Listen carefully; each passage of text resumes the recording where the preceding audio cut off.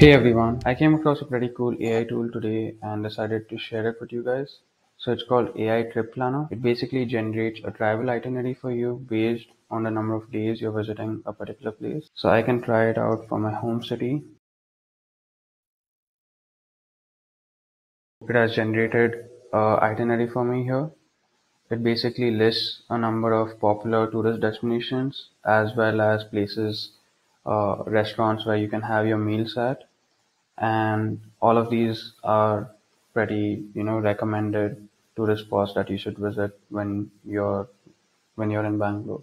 So it's working and it seems to work pretty well. This product was actually built by another AI product which is called as BuildAI.space.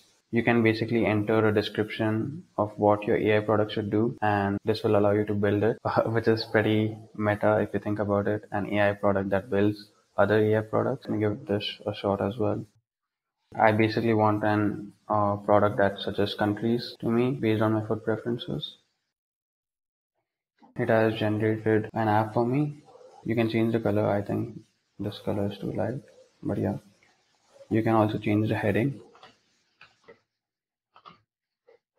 And yeah, let me try this out.